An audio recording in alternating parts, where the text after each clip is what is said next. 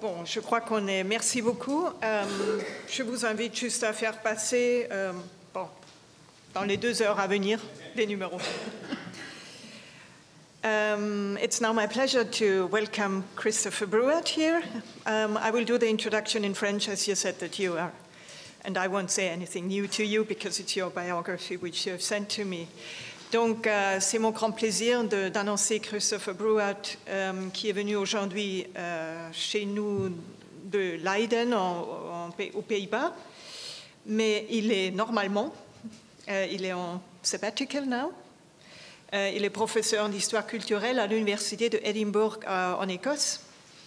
Il est également patron ou directeur du Edinburgh College of Art et vice-directeur de l'université qui s'appelle Creative Arts dans la même ville.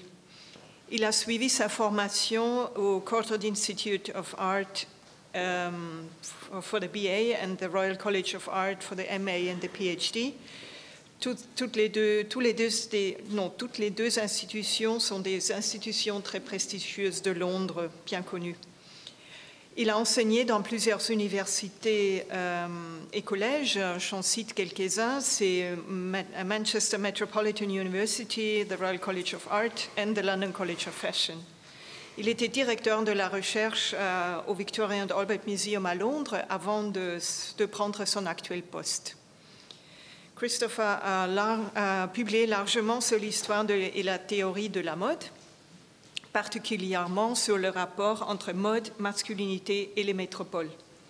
Donc son dernier livre, et c'est pourquoi il est là aujourd'hui aussi, est intitulé « The Suit, Form, Function and Style ». Pardon.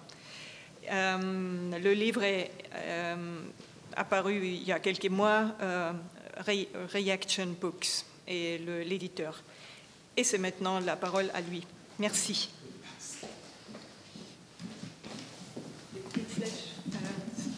And that's to make it move. Okay, great. Okay, merci. I'm afraid I'm going to speak in English. But in a wonderful English. Many apologies for that. I wouldn't subject you to my terrible French. Thank you very much for inviting me. And further apologies, I'm going to talk quite broadly across the chronology. So the previous paper was a wonderful example, I think, of a focused study. But this lecture comes out of, as Adelheid just said, the book that I've just published with Reaction Books, which aims to think around the material culture of the suit over the longue durée. So it's a lecture about clothing as object and as idea. And I aim to trace the suit's really all-pervasive iconography in modern and contemporary culture, to show how its very simple forms have emerged over historical time, and how its original meanings have adapted and persisted to denote truths that are much greater than the very basic meeting of cloth, scissors, thread, and the body. So I want to start in the paper with the fundamentals of the suit itself, given that these lectures are about the object, a form that's changed very little, about the structure of the suit.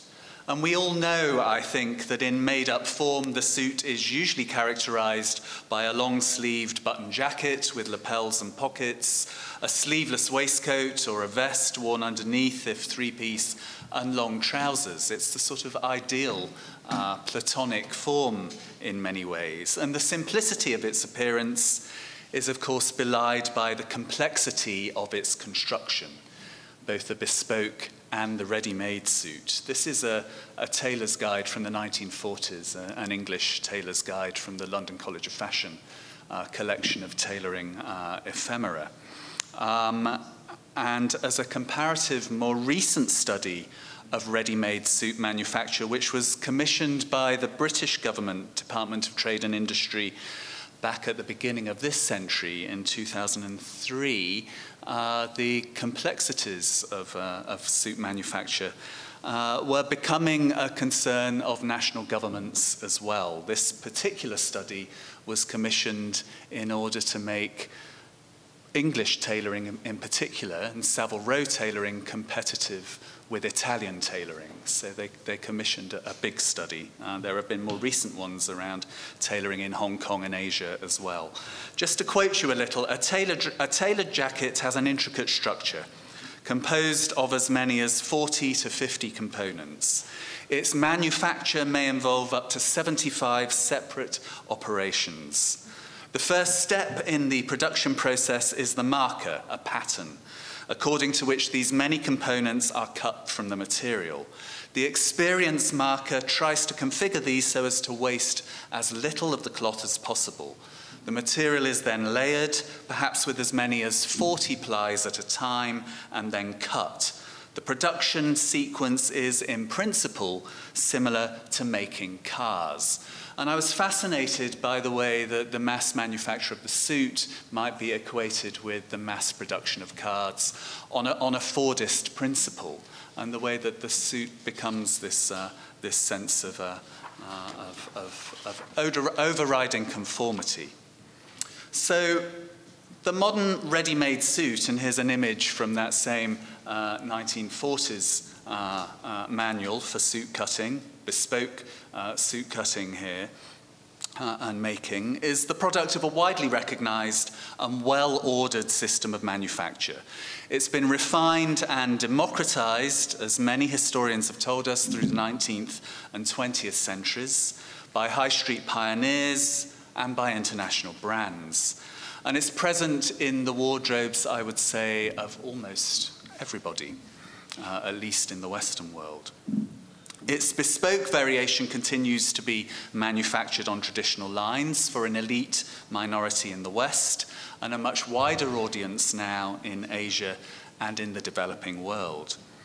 I had, as part of the research for the book, I had a suit made both in London, in Savile Row, and in Hong Kong, in the quickly made suit area, just to compare those two different things, and was surprised how those two languages speak together. Both options conform to an accepted set of parameters that produce a fairly standardized notion of what a suit should be, how it should look, and how it should feel. But it wasn't always thus. And a little prehistory here, before 1820. When the proposition of a suit of clothing, i.e. a well-fitted set of garments, all to be worn at the same time, though not necessarily of matching cloth, emerged in Europe's cities and royal courts during the 14th century, its construction was more likely to constitute a very complex negotiation between the skills of the tailor and other craftsmen and women and the tastes and desires of the client. It was a much more diffused sense of pulling the suit together. And the possibilities for variation in this earlier period before modernity and modernization were endless. So intriguingly, while the skill of the tailor and the pressures of commodity culture have produced a material history of the modern suit that's marked by subtle variation and an obsession with details, many observers and critics have chosen to damn the suit because of its association with a stifling conformity. And the suit has most often been dismissed as a mere uniform, a uniform that regulates difference through disciplining appearances, a uniform that keeps men and women in their place. So, and as an example of that, the progressive late 19th century English writer on social struggle, Edward Carpenter, railed against the prison. He saw the suit as a prison of man's free soul. I quote a little here from Edward Carpenter. He said, "The truth is, one might as well be in one's coffin as in the stiff layers of buckram-like clothing that are commonly worn nowadays. No genial influence from air or sky can pierce this dead hide. 11 layers between man and God. No wonder the Arabian has the advantage over us. Who could be inspired under all this weight of tailordom?" Carpenter's not unusual from that group of writers. His lament is a particularly interesting one, not least in its evocation of the freedoms of Arabian dress. Because one of the things I try to do in the book is unpack the suit as a Western concept. And I try to pull together a story about the influences of the suit that came from other parts of the world and that were inflected by trade and by politics. And again, a little prehistory here that will probably be familiar to you.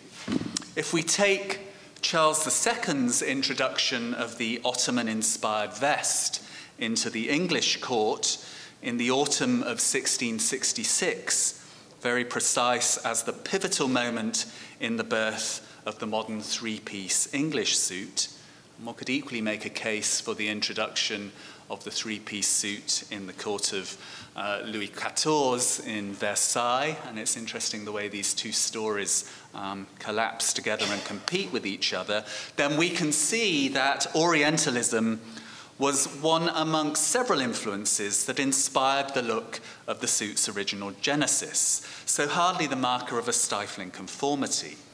And it's also clear that the new costume adopted by Charles's courtiers achieved in England an unprecedented and welcome uniformity amongst elite and middling civilian ranks.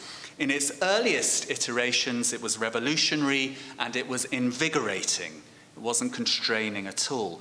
The London diarist Samuel Pepys records the effects of this sudden introduction of a new court uniform with acuity. A quick quote here from Pepys, talking about this uniform here. He says, "This day, October the 15th, 1666, nearly the same as today. We should have a celebration of the birthday of the suit, I think. The king begins to put on his vest. And I did see several persons in the House of Lords and Commons, great courtiers who are wearing it. A long cassock close to the body, of dark cloth, pinked with white silk under it, a coat over it, the legs ruffled with black ribbon like a pigeon's leg. And upon the whole, I wish the king may keep it, for it is a very fine and handsome garment." Now, fine and handsome it might have been, but I think the suit also owes a debt, of course, to military uniform. The uniforms that have preceded it, this 17th century, mid-17th century English version here, and were being reformed at the same time. And in response to the increased introduction of firearms on the battlefields of Europe, in the 17th century, military theorists and commanders had come to the conclusion that greater coordination and cooperation of troops was necessary to gain martial advantage. So a shift from the use of private feudal armies towards permanent salaried regiments of volunteers were the preconditions of manufacture, provision, and development of uniform military dress across all ranks, from the late 17th century to the mid-18th century. So in what has become known as the patrimonial era, a striking polychromatic uniformity of battle zone and ceremonial dress, informed and embellished by aspects of local costume, had become something of the norm in European cities, highly, highly familiar. And in mid-18th century France and Prussia, as you'll know, with their spectacular fetishism for bureaucratic control, the military uniform was a potent agent of political, court, and state control, so a source of much debate. And the material and economic costs and rewards that the uniform business generated were huge. Daniel Roche, of course, has established very clearly that the French army suppliers, just in the period between the late 1720s and early 1760s, were supplying 20,000 outfits a year. 30,000 meters of broadcloth, 3,000 meters of cloth for facings, 100,000 meters of cloth for linings. So this becomes an industrial project. The uniform becomes an industrial project on a mass scale. And it's only through understanding this sense of militarization that we can begin to understand the meanings of the material modern 19th and 20th century suit. But perhaps the flashiness of the soldier's get-up takes us only so far in understanding what lies behind the modern suit. There's certainly a degree of equivalence and a tangible synergy between the military impulse to discipline, the practical affordances of uniformity, and the development of a costume that's best suited to the new social and political contract. That battlefield dress really represents a genre of clothing whose meanings were martial. They were about fighting. But other forms of occupational uniform enjoyed a much closer relationship with the values embedded in the 19th century suit in particular. And that's the idea of Protestant religion in particular, and the sense of disavowal. Nonconformist, and here's a Quaker, an English Quaker family, nonconformist religious ideas and practices relating to plain dressing were more influential still, I think, on the prominence given to the simple suit in the masculine wardrobe, especially in English society and increasingly in American society. Quakers, who were required to avoid ornament and extravagance in dress, placed a stress on plainness and simplicity, issued the most thorough and precise of sartorial regulations. They informed their followers what was acceptable. They demarcated the functional from the decorative, the necessary from the superfluous. And Quaker meetings, religious meetings, were marked by discussions of troubling lapses into selfish fashionability by wayward members. So there's a sort of race to be the most simple, to be the most plain. And simplicity and plainness therefore become the sort of aesthetic of the ideal suit. And I'm astounded when I was just by the Bourse looking at all the young men in their navy blue suits, a great conformity of beautiful, highly plain, pared back blue suits that are competitive in their simplicity and their emptiness, in a sense, that goes back to some of these religious, moral discussions. But the number of Quakers in British society were relatively small. They were seen by many as slightly crankish, and their deliberately unadorned, outdated wardrobes, combined with their eccentric social habits, often made them figures of humour and satire rather than emulation. More important still, in England and I think in English America, were the Methodists, and in Scotland, where I live now, led by John Wesley. And this is important because it informs the selling of men's suits in England and America in the 1920s and 1930s, because they're premised on Methodist and Presbyterian ideas. Now, the Methodists, led in the 18th century by John Wesley, enjoyed a much larger following, especially amongst working people, and they popularized Quaker ideas.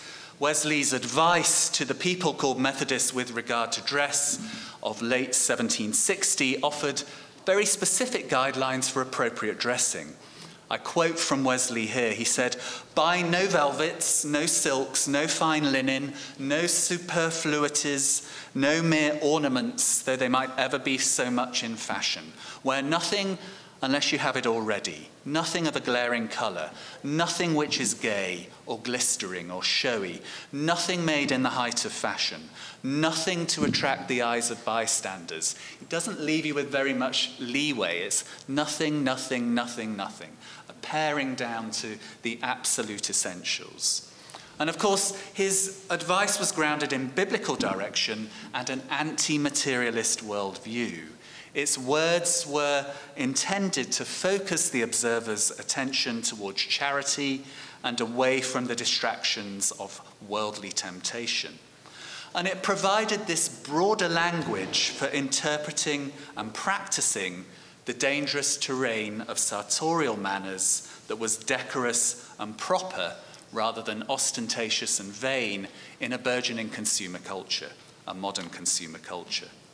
In that sense, though the homely virtues of plain dressing were taken up much more avidly in the nonconformist haven of North America, where I think they still thrive. When you try to read the dress codes of American businessmen, and I'm struck by this in the current American political debates, then you still see the remnants of those underpinning religious arguments. In Britain, Northern Europe and elsewhere, Wesley's model also provided a perfected context in which suit wearing could develop and prosper beyond national boundaries. Now, to come to our period, to come to the 19th and early 20th century, all that sobriety inevitably rubbed off on the man's suit and its status in everyday life. In European cities, in London in particular, tailors and their clients worked hard to identify an appropriate costume for the new professions thrown up by empire, by industry, and by commerce. From the 1840s onwards, that combination of black mourning and frock coats, to the knee, straight wool trousers, silk top hat, was the favoured business costume of members of the Houses of Parliament in England, of city bankers, of stockbrokers, of judges, of barristers, of medical doctors. And the fashion persisted well into the 20th century until it ossified into a form of formal livery still worn at court presentations, at fashionable race meetings in England, at society weddings and at funerals from the 1930s onwards. But more interesting, perhaps, at a lower rung on the social and professional ladder, the dress of the lower middle class office clerk presented alternative templates that challenged some of these assumptions. By the 1880s, the jauntier style of office workers had prevailed, and the simple combination of shorter jacket, high vest, tapered trousers in one textile pattern, worn with a bowler hat, constituted what was now commonly known as the lounge suit. And in its more relaxed sense of modernity, the lounge suit found a wider market and a more varied set of social connotations, the morning dress, worn by everyone, from tradesmen and clerks to clergymen to teachers to journalists to all of the new professions. Its neat smartness enjoyed a much longer historical trajectory. It bequeathed subsequent generations the business suit of today. But for some, its association still evoked a mournful and monotonous drabness that damned the materialistic impulses of an epoch. The lounge was a fitting costume for a creature that even the president of the National Union of Clerks in England caricatured as a docile being, noticeable as the first hope of the suburbs at any time and the last hope of the master class during strikes. If the clerk has given the world any other impression than that of a professional Judas for capitalism, it is the vague idea that he's created the demand for 5-penny cigarettes and guinea suits. So the clerk is above all else a consumer of fashion, a consumer of the mode. But in 19th century North America, the status of the new businessman's suit was rather more optimistic. It was a signifier of progress, of snappy progress. Even in the New World, the rapid changes that sharply pressed, ready-made clothes, polished shoes, bright white detachable collars, the sort of hygiene that we heard about in the previous paper also brought a sense of ambivalence. The rush to profit, the rapid shift from rural to urban values, the erosion of social and sexual differentiation, and the decline of physical labor, and this reification of materialistic novelty favored by clerks, administrators, shop workers, financiers, cause mixed emotions. The great American economic historian Michael Zakim, who's done a great book on the ready-made clothing industry in New York in the period, captures these tensions very well. He says, "No more tangible expression could be found of the regularity and notion of equivalence these citizens brought to bring to the industrializing market and the social relations growing around it than the uniformity of their appearance. The dark suits and white linen of their single-priced business attire constituted a capitalist aesthetic. It helped these individuals recognize each other's utilitarian fit as their own, and it made everybody a reproduction of the next one. They constituted an industrial spectacle that brought social order to an otherwise disordered situation. This was a ready-made age. And I think there was no better way to demonstrate you were an American if you were a European coming off the boat into America than to immediately buy this sort of clothes, a ready-made suit that signified you as belonging to a new equal society. So, on the high streets of early and mid-20th century Europe and America, the resulting transformation, and here's a famous American example, pioneered in retail terms by menswear magnates, including in Britain, Austin Reed and Montague Burton, both of whom trained in Chicago, produced a consensual understanding of the suit as a defining badge of respectable masculinity that survives from the 1920s up until the 1970s, to the period of your study.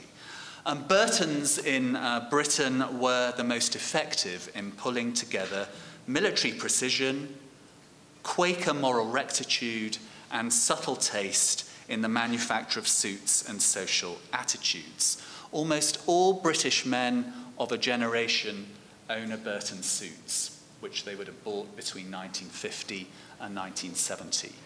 I don't joke. Every man in Britain has a memory of his first suit being bought from this retailer, Burton's. The historian Frank Moore, the cultural historian, has described their approach, Burton's approach, as a reassuring image of collective cultural conformity, of a shared masculine culture fixed by shopping.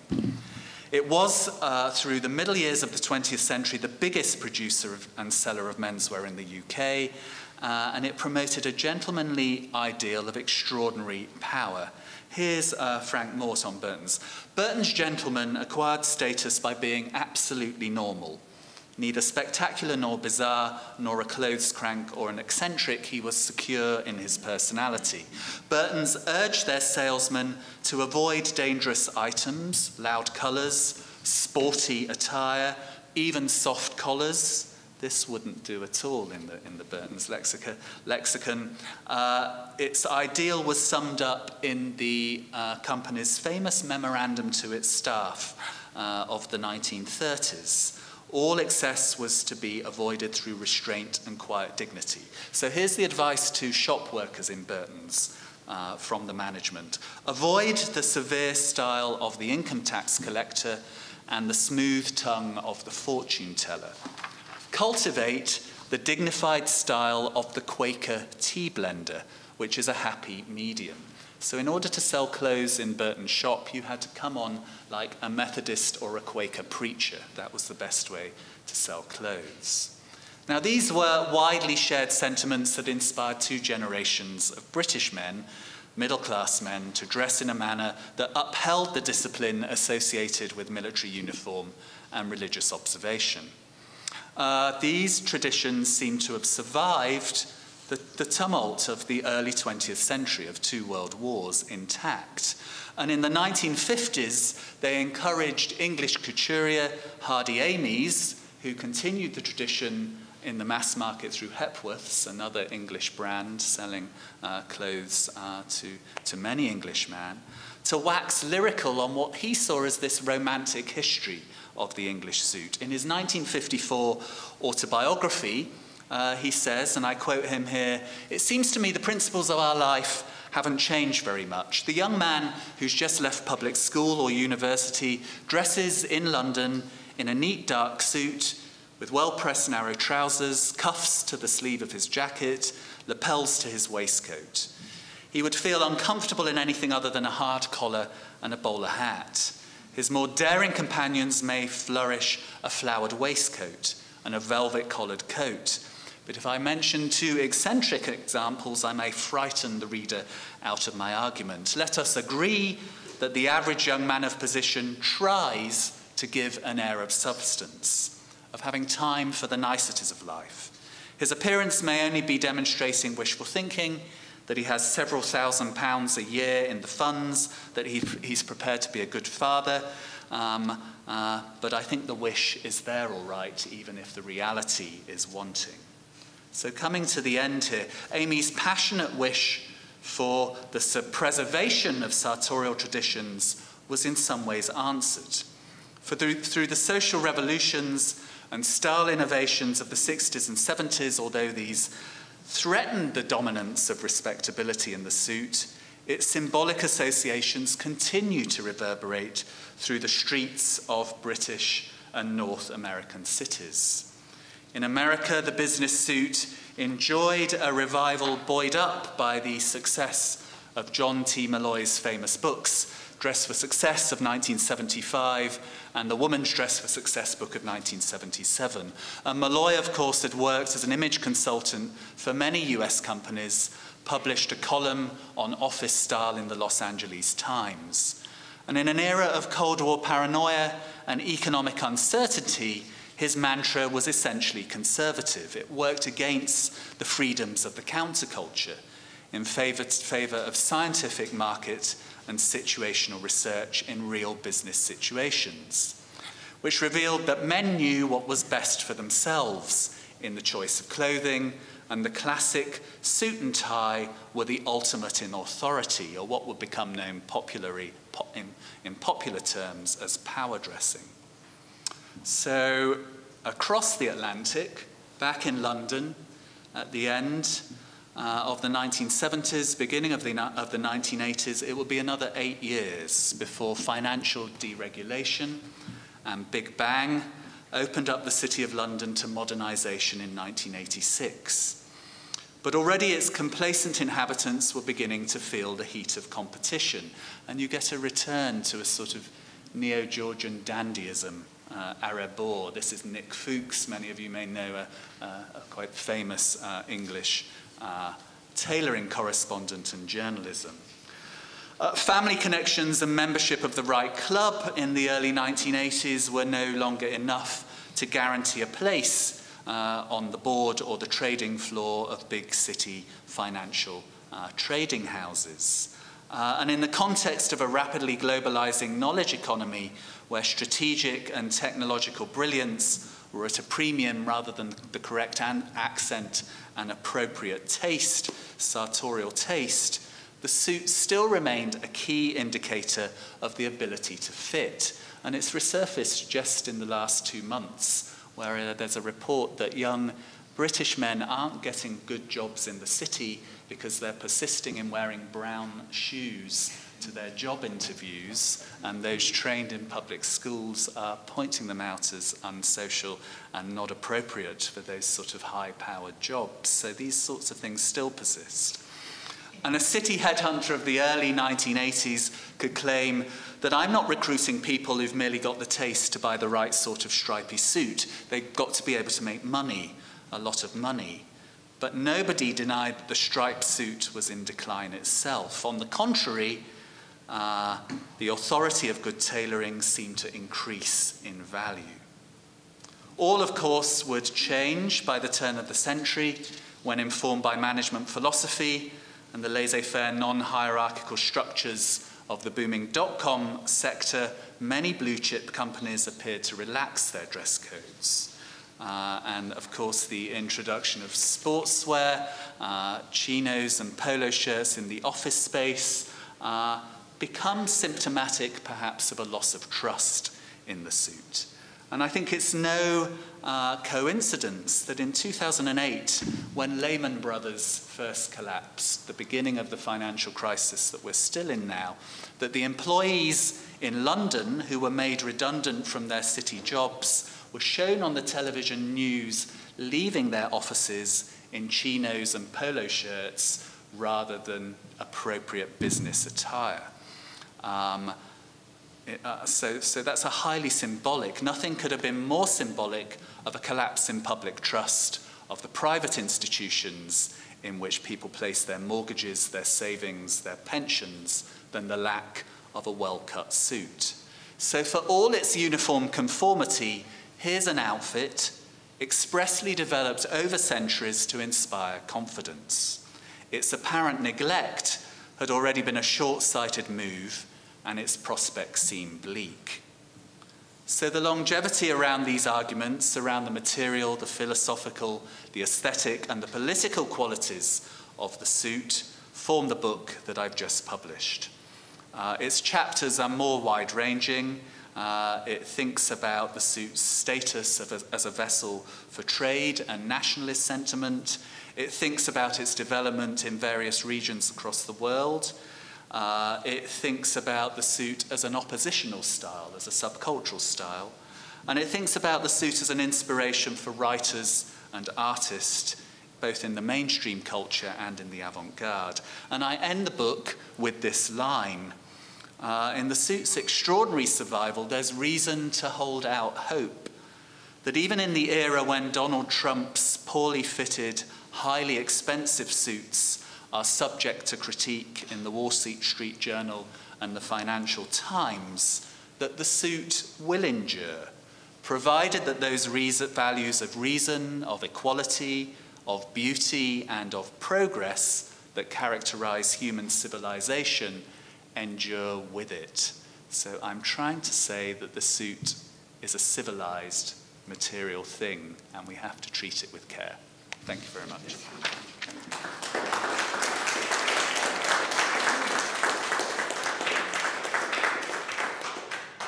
Thank you, Christopher, for sharing these broad views on such an important piece of masculine attire with us. It's really a shame that we don't have a copy of the book here, but we don't have it here because you should buy it. I hope that it's available here in some Paris bookshops. I'm sure in the good ones you will find it. Bon, merci. Je passe au français pour vous encourager donc de faire vos questions. Je commence avec une petite question. Je fais mes questions en anglais, je préfère, pour être clair.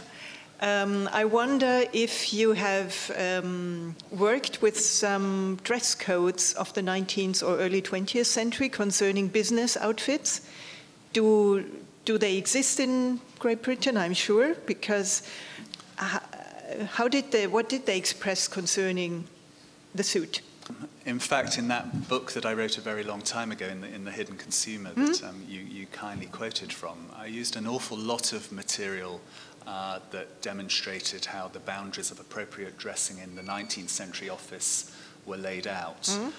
There's a lot of information, actually, there's an awful lot of autobiographical information and diary information where young men going into work for the first time describe how the pressures they felt and the sort of guidance they were getting from their seniors in particular. So there's oral advice from your boss or from your father as to what was appropriate to wear in the office. But then, of course, there's a burgeoning literature, popular literature, magazine literature.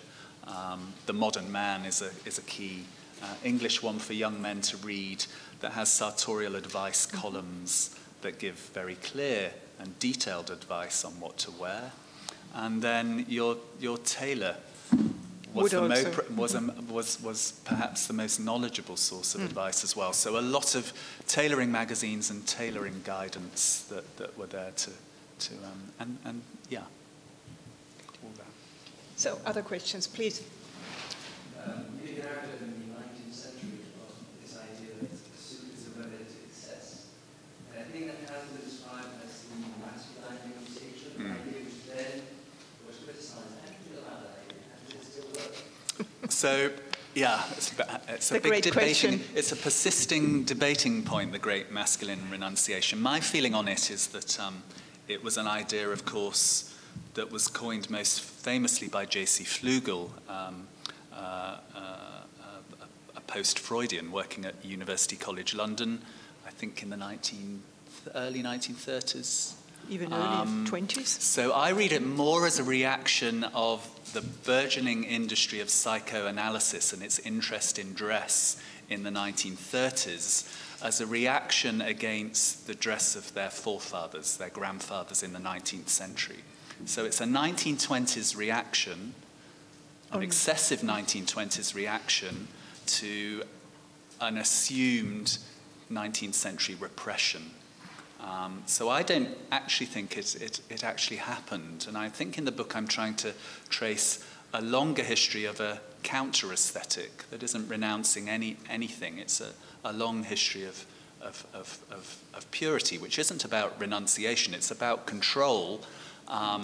But the concept, the great masculine renunciation, is a historiographical one that's very firmly rooted in the circumstances of the 1930s, not the circumstances of the 1760s or the 1820s.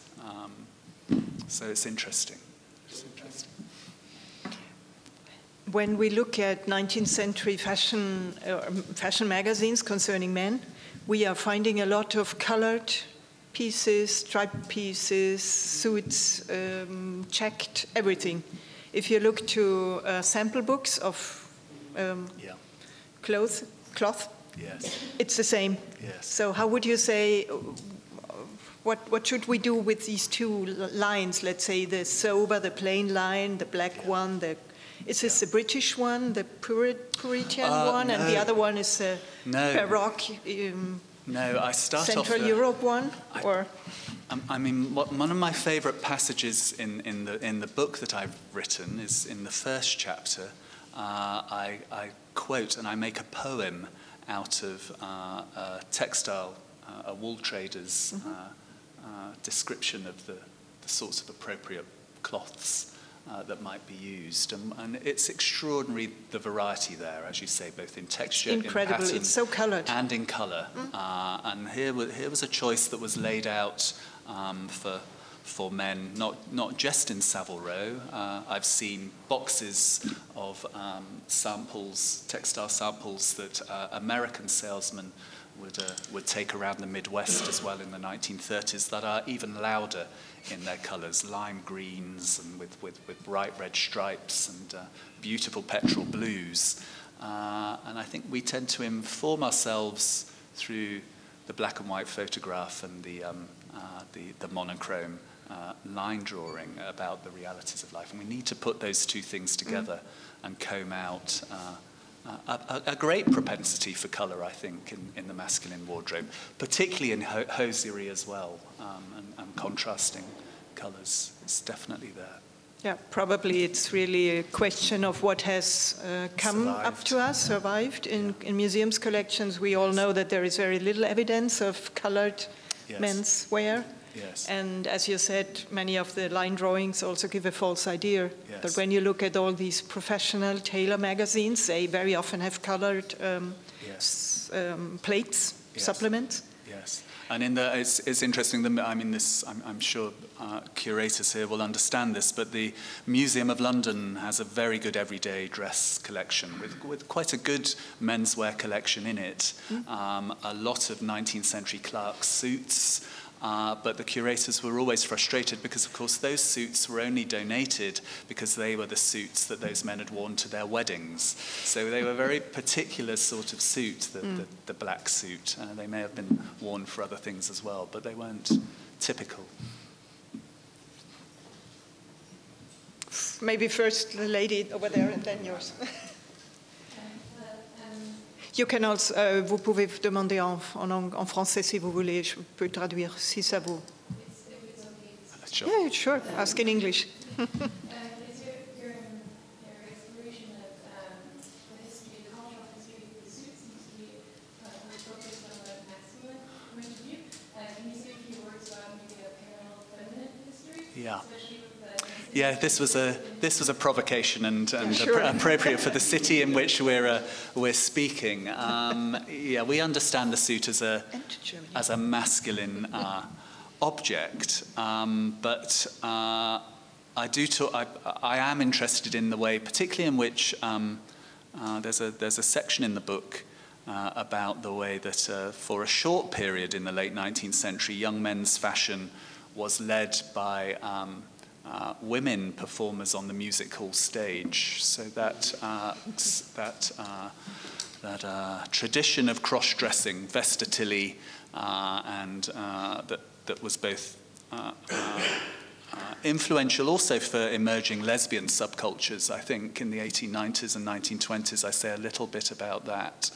But I was, in doing the primary research earlier, I was astounded from the autobiography of female cross-dressers on the British music hall stage, at least, and I'm sure it's true in Germany and in that their followers, of course, were young men, were bank clerks in their 20s, and they would follow every trend from cufflinks to the way Vesta Tilly she was lampooning them, and they were following, critiquing them. So there's a strong subversive line of women wearing the suit that becomes influential for the masculine suit. I think that's interesting. So that's one line that I take. That's one right. Yeah. And Holland makes the argument that, in fact, men's suit was being progressive and not female dressing until the 1920s was rather boring and backwards. Is that an argument that you follow anymore? No, because I want to sell the book to some female colleagues as well. I've heard that argument expressed by fashion journalists as well, especially menswear journalists, that innovation is driven through tailoring, I think. So it's about innovation being driven through cut and through drape. And perhaps you can get more spectacular innovation or more of a sea change in shifts in tailoring than you can with drape, perhaps. I make a strong argument in the book, and we were talking about Adolf Loos earlier, that some of the most interesting writing about the suit is actually produced by architects rather than by fashion designers or by tailors. So there's something there again about aesthetic innovation and the idea of the three-dimensional object that the suit really does embody, which I think Anne Hollander is getting at in terms of the suit's relationship to the body and as an architectural form. So in that sense, it falls more easily into that modernist concept of innovation. It's perhaps what's happening. But I wouldn't argue that that women's wear and menswear are somehow competing in terms of their revolutionary aspects. I think it came with the same argument as the renunciation, right, that men are more modern and women are still old-fashioned and staying home and only wearing uncomfortable dresses, probably. I wonder, you said at the beginning that you have had made a suit in London and one in Hong Kong or somewhere else. Yes. Could you tell us a word about this, even if it's not the line of our, but that's interesting. What did they express to you? So you and why did you have them made, for you or for the book or to explain? Well, for broader research on menswear. It's interesting. So I was very lucky with the London suit that I had made, because that was made for me by the British Council. So that was a Savile Row suit. Best solution. That was paid for an exhibition that toured in about 2003, I think, it was called The New British Dandy, and it was about tailoring. And we needed an Alexander McQueen suit. He was working for a Savile Row tailor famously at the time, and did a line of come back to Savile Row and did an unpopular line of bespoke suits for them. So to have a bespoke suit, it has to be made to the body. So it was, as co-curator, it was my body that the suit was made to, but that was my fee. I didn't take a fee. The fee was to have the suit made in this wonderful suit. So I've written in some depth about that in the Alexander McQueen catalogue for the V&A exhibition, how it felt, what it meant in terms of McQueen's history. And it is an extraordinary suit to wear. It doesn't fit me anymore. I need to take it back to Savile Row and have it altered. I've grown bigger, but it felt like wearing water is the only way I can describe it. It flowed over the body in an extraordinary way. And the making of that suit in a Savile Row showroom was 19th century in its aspects, the way the tailor dealt with me and dealt with my body. The Hong Kong suit, I wanted to get the sense of the way that perhaps clothes were made historically, and I was fascinated by the way that you could make not a bespoke suit, but a made-to-measure suit in a weekend over 3 days. And I wanted to compare that with the experience of the bespoke suit. And it was terrifying because your trust was put even more in the hands of a very skilled tailor, a skilled salesman. And of course, like all tourists in Hong Kong, you're up against the clock. You think you're going to lose all your money and go home without a suit. And I think I went 20 shirts or something were thrown in as the extra. I had to buy an extra suitcase. And when I went back for the final fitting, you did go for 2 fittings. 2 fittings. I had to get on the back of a moped and whiz round to the workshop, which was 3 streets away. In your new suit. To see it there. To have it, because it was still there, and then they quickly made it up and brought it back. So I thought that must be something like the experience of getting a suit, not quite compressed, but that sense of different manufacturers in different parts of the city working together to produce one thing very quickly to the tailor's order. It was a very different system of working, but still fascinating. The suit doesn't fit very well. I've got 2 of them, and they're high up. I've learned my lesson, but it was a good experience. So. Thank you. That's the story of the suits. Thank you very much again.